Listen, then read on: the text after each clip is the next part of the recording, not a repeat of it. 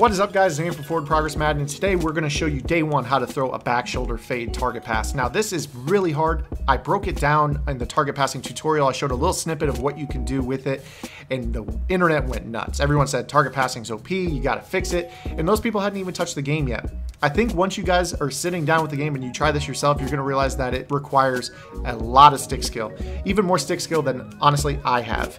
I messed it up quite a bit, although I figured out how to make this throw. So it's something that I enjoy doing because I was able to find it, and it's a really nice play on the outside, especially against man-to-man, especially if they're blitzing and they don't have any support for the outside isolation route. So what we're going to do is put the outside receiver on a fade, hold right trigger, and tap his icon to make him the red route. That's your primary read on the play.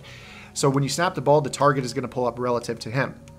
Now, what you want to do is you want to drag the target slightly behind the receiver and on his outside hip. You don't want to get 5 or 6 yards to the inside, 5 or 6 yards directly behind, or 5 or 6 yards inside, because if you do that, it's going to get picked. And the last thing you want is a DB turning around on the outside of the field, picking it off, going back the other way for a touchdown.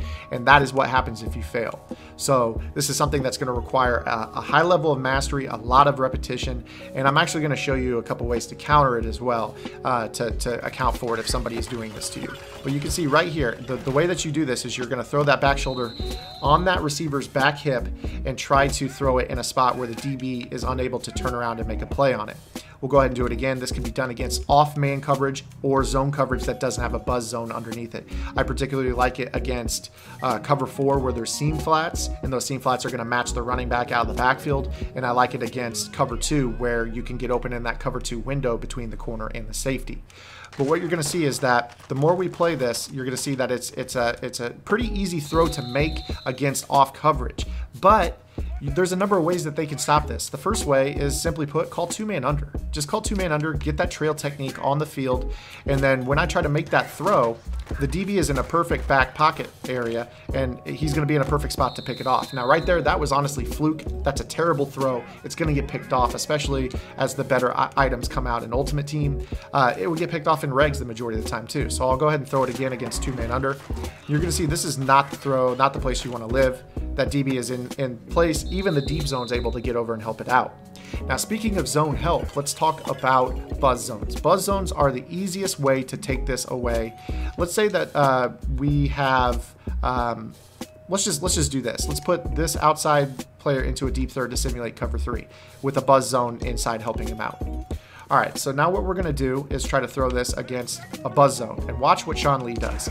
He gets underneath of it so much that I have to wait so far downfield to throw it that the DB is able to turn around and make a perfect play on the ball. So now you could call cover 3 with a buzz zone to take it away, making it a little bit less valuable. I think where it is valuable is when you're in that scenario where you need chunks of yardage quick, you can't beat quarters 3 deep for a 1-play touchdown, and they're playing off coverage on the outside. So let's go ahead and take a look at that.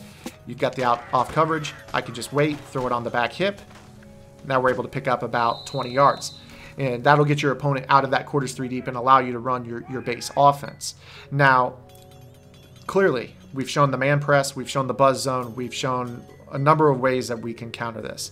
Another way that you can honestly counter this is just running a blitz. You can blitz this because target passing is such a difficult thing to do that when pressure gets in your quarterback's face, unless you can get that ball out super quick, the pressure gets on you to a point where you're not able to get this pass off.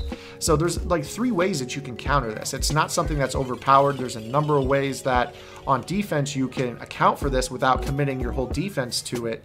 It's literally only useful in off-man coverage or zone where there's no buzz zone. So hopefully this video was helpful for you guys. Make sure that you practice this before going into a game, because I promise you, if you try to do this without any practice, you're going to throw a pick 6 and it's going to cost you ball games.